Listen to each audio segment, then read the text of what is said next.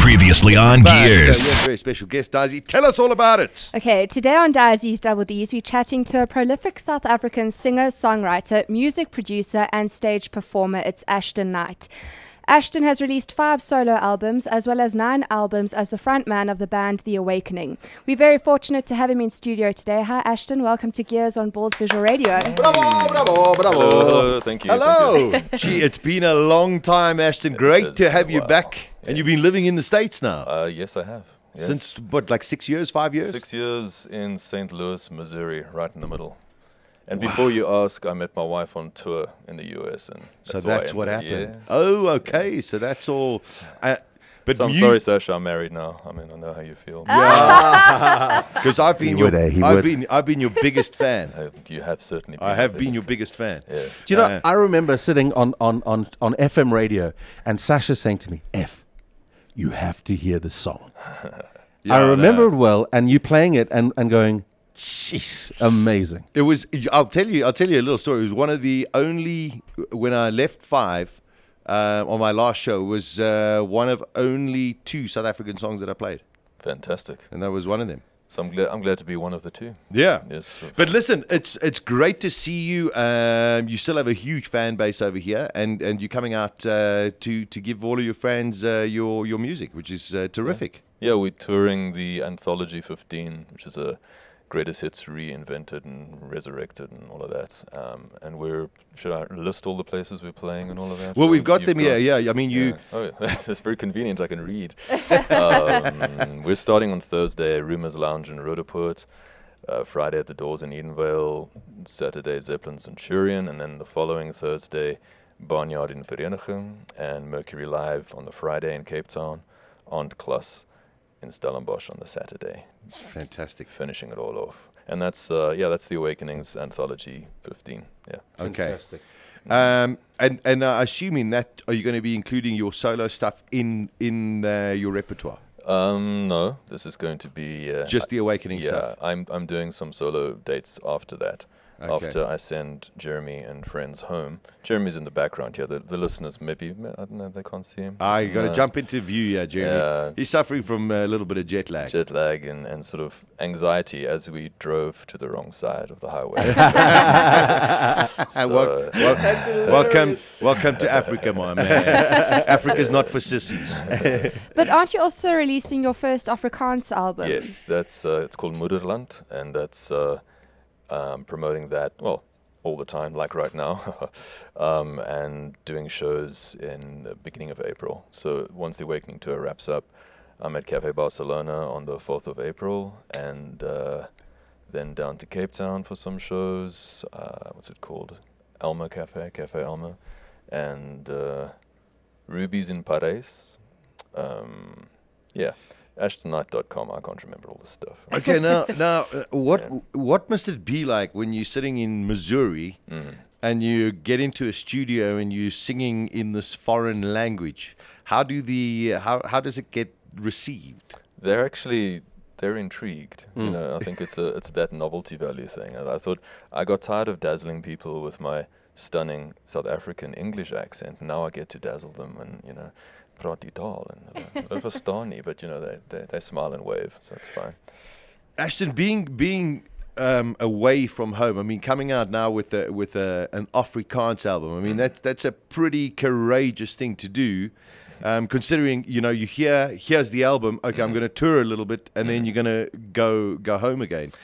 I mean, I'm sure through all of the mediums of promotion nowadays, what has the response been from South Africa to this?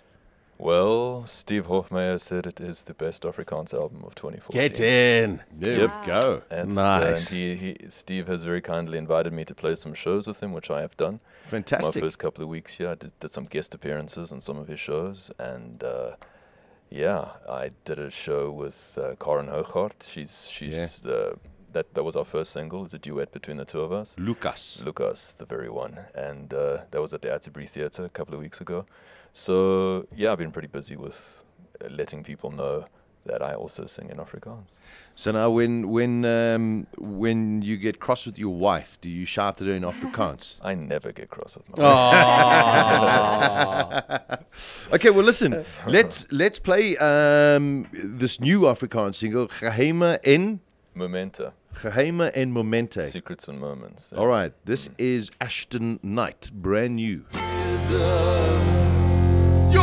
Wow, wow, wow. And it's not just because he's sitting here. No, that's fantastic. Thank you. Still got that incredible vocal sound, Aston. You know, I remember the first time I ever came across The Awakening, and I was in studio or whatever, and I just went, where did this voice come from? I mean, it's just amazing that you can have such a delicate kind of song, and yet it's just still so powerful. Oh, magic. Thank you. Magic stuff. And it's very well produced. I said it off the air. It's beautifully put And together. thank you for saying it again. Yeah, it's beautifully put together. It really is.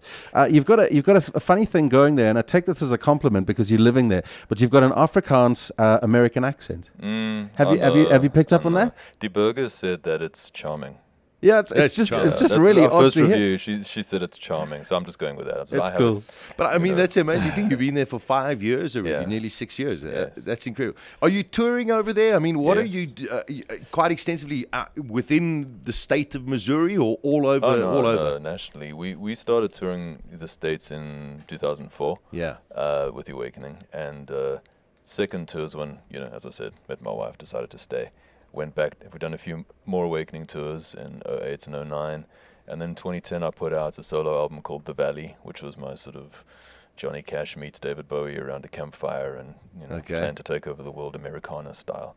That basically was the album, as produced by Quentin Tarantino. So if you could imagine all of that, that was The Valley, and we toured that literally from New York to New Orleans. Wow. all over the place. Got featured on NPR. Which is, the National Public Radio. It's a big deal, I guess. Well, we were happy. I also got to play to, I'm promoting myself. It sounds No, terrible. do it. I also got to play to 125 million people live on air on Voice of America. Wow. Wow. It's obviously a worldwide Yeah. broadcast called Border Crossings. So we crossed a few borders, and I sang a song called Jennifer off the album called The Valley, and which it also made, I don't know, it won something else. We won't go into all of that, but so after that I've spent the last couple of years on new recordings, including the one you just heard, which for no apparent reason I sat down on my couch and started singing in Afrikaans with an acoustic guitar. Awesome. And so I thought, well, I could write one, I could probably write 12, and then I wrote 2 albums, so I've got another one ready. As you do. As you do. Yeah, as you do. I've done I did a little lecture series that I went to various universities in the US and spoke to them about, my perspective on life, I suppose. And what else have I done? Yeah, I've recorded a new English solo album, which is not yet released. And of course, The Awakening Greatest Hits, remixed and reinvented and all of that. And written and recorded the demos for a new Awakening album, which we're going to put out the end of this year. And when we get done with this tour, we're looking at hopefully a 60 to 90 date American tour for The Awakening. 60 to 90 days. Yes. Yeah. Wow, that is incredible. The fan base, we'll get to the Afrikaans album in a while. The fan base in the States has just exponentially grown. Yeah. All of the time, everywhere, whenever you go to a city again, more and more people. I mean, yeah, and also just I think our internet presence and all of that reflects that. I mean, just the Facebook likes for The Awakening and all that have just I think I joke every time they put out a vampire movie, more people like The Awakening. So I'd like to thank the makers of Twilight. But I mean, actually, if we go back to the 90s when you first sort of came out, you were always that step ahead in terms of the internet. It was amazing. Everyone else was releasing CDs or whatever, yet you already in those days already had that kind of presence. I mean, it's always been a very powerful tool for you guys. Yeah, well, I mean, we've been on iTunes since 1999. We've had that kind of presence, I suppose. We were managed by an American company for a few years and by a German company for a few years, and just to keep that kind of worldwide presence and develop that. And that's always been the focus of the band, was not to be, local heroes for all eternity, but to hopefully grow and develop and release good music. You've got a very haunting sound to your voice, which when I say haunting, please take it as a compliment. It's something that I was listening in that song now, and I'm thinking of the big song that we love, of course, which is Hey Marie. I mean, did you ever go for vocal training? Has this been a natural development from all of those years back that you just loved singing, you loved playing instruments? How did it all come about that you've ended up doing so well and are sitting here today? Well, no, I didn't get any training of any description. I did, however, fall in love with the music of Elvis Presley at a very, very young age. I sang Blue Suede Shoes to my class in grade 2. That was my first performance. And most people are singing Humpty Dumpty. Well, singing Blue Suede Shoes.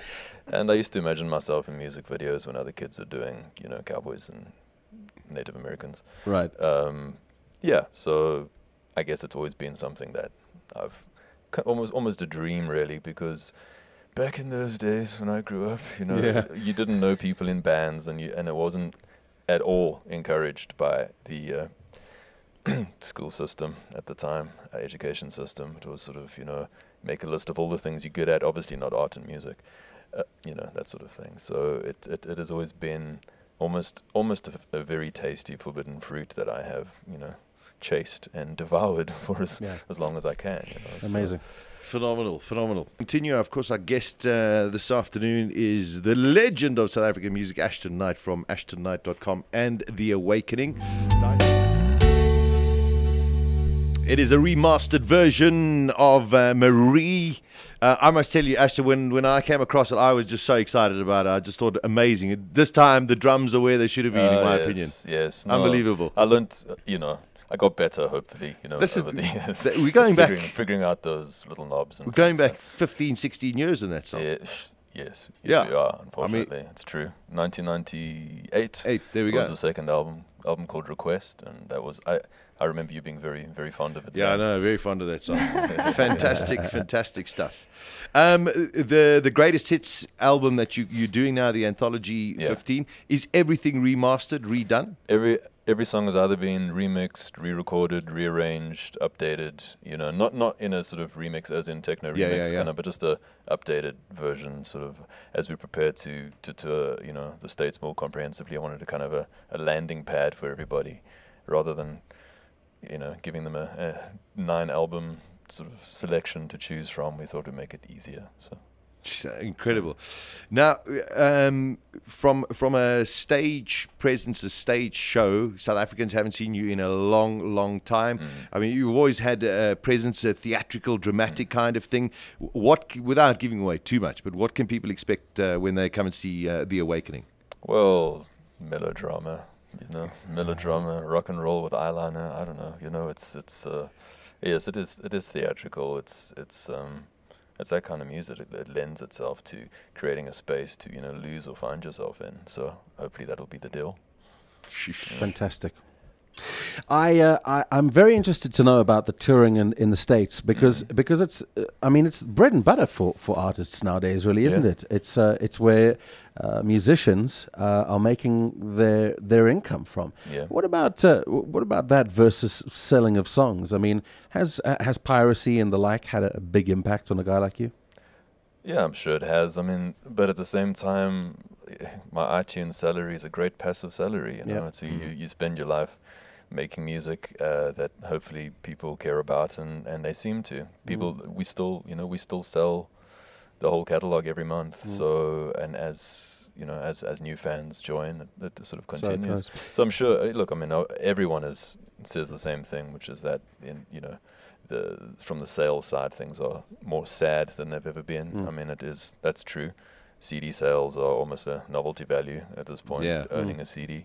But please, people, you know, be novel and buy the CDs. Because we've just pressed up a whole. We don't have them here today, but I think they're ready for us, apparently. So excellent. You know, who's distributing for you here? Next Music. Okay. Yeah. Excellent. So I mean, it is good. Is the album out, or is it going to be out now? Yeah, it'll be. It's literally in conjunction with the tour. So as soon as we're on stage, you should theoretically be able to get your album in the store, or at least ask for it. Yeah. Same for Moederland. That's actually out in the stores already. Okay. Yeah. So how many Americans are you teaching Afrikaans to with this new album of yours? Just one at a time, really. Starting with the family. Working way out. What's the response been from South African radio to Moederland, the Afrikaans, and specifically the single that we've just played? Well, that wasn't necessarily the single. That's just the song. I Okay. wanted you guys to hear because I thought you'd enjoy it. We did a sort of a test run last year, and a song called Kan ons weer begin was picked up nationally, and we had a couple of number ones on some of the smaller stations. Awesome. East Rand Stereo, Radio Holderberg, those sorts of guys. Excellent. So, I guess that's encouraging. Obviously, me with my strange accent and all the rest of it. It's nice to know that they didn't absolutely despise the album. And now the single that had just gone out was, in fact, Lucas with Karen Hooghart. And that's, as far as I know, being played, on more than one radio station in the country. Awesome. Well, that's that's amazing. And the shows you're going to be doing with Steve as well. I mean, are those on your web page as well? Those are past. He literally invited me, and you just sort of, we had coffee, and one thing led to another, and I found myself playing shows. Okay. And they were great. They were really, really great. And I mean, there might be others. I don't know if we're both available on the same day. Then maybe some more. Terrific. It was just. I mean, he even said it's the last two people anyone would expect to see on stage at the same time. That's for sure. We did a little bit of a Neil Diamond song together, and then he let me do two of my songs. That's amazing. Which was very generous. And if you had a blank piece of paper and you could choose anyone to do a collaboration with out of South African musicians, both past and present, who would you like to get together with? Leslie Ray Dowling. Man, I'm so there. Oh yes. Wow. Yes, maybe a Spaniard remake. Although no, I wouldn't want to mess with the Spaniard. Maybe something new. I'd like. The two voices would be. Yeah. Don't worry, Disi. I'll play you a Leslie Ray Dowling. I'm very confused. Yeah, that would be amazing. You got one of your guys here. Sorry, he's just arrived, jet lagged out of hell. Have you got your full complement of your band? Yes, the other two are South Africans. So Okay. we are a true African American experience. Fantastic. That's Any collaborations that are going to happen on this tour? Is it just here we are? We haven't seen us for a while, banging out 9 albums of quality. Absolutely. I mean, we do have opening acts for we've got F-Spot opening for us in Joburg, all the Joburg shows, and then Terminatrix in Cape Town, and a band called Subverse, a new band, also in Cape Town and Stellenbosch. Fantastic. So. Jeez, that's quite amazing. I'm really looking forward to hearing off CD quality the anthology album. Yes, we will drop multiple copies off. Fantastic. That would be amazing. Yeah. Unbelievable, Aston. Great to have you back in South Africa. We really hope welcome the tour. back. Yeah, thank you so much. We really hope the tour goes well, and it's the first of hopefully maybe an annual kind of event. Yeah, that would be good. To come and spoil the South Africans over here. You finished the 29th with The Awakening, and then how much longer are you here doing your Aston Nyte shows? Two more weeks after that. So the next 2 weekends, the first 2 weekends of weekends April are Aston Nyte shows. Yeah. Okay. You can get all of the details on the two different web pages, astonnyte.com and theawakening.com. I'm just trying to see if that other song, we're just going to get that. We're going to spoil our Ballz listeners here today, because I remember when this first ever came out, it was just mega. Listen, by the way, while they're loading the song, I must just tell you that you've possibly arrived in Johannesburg with the crappiest weather that we've had for the last 5 years. So can we blame you, or I spent years trying to shake this Lord of Darkness image, and I get you, and I had to put fit an outboard motor to the car. Dude, it's so just what I'm trying to say really is go to Cape Town quickly. Okay? Yeah, we're trying. Yeah, we're trying. Ashton, phenomenal to see you. All of the best. Of course, this was a song that, in a way, most probably launched you. Yeah. Bonnie Simon decided that he liked it a great deal. He just decided that was the one, and he started playing it. 1997. Yeah, incredible. So there we go. That was the 17 years ago, of course, originally done by Simon and Garfunkel. This is The Awakenings remastered. Yeah, it's a 2014 version of it. Yeah. Here it is, the Sound of Silence. Wish you well. Thank for you, coming. Ashton. Thank you. Thanks for coming to visit you. us. Here we go. Hello, darkness, my old friend. Gears on balls.co.za. Weekdays 1 p.m. to 3 p.m.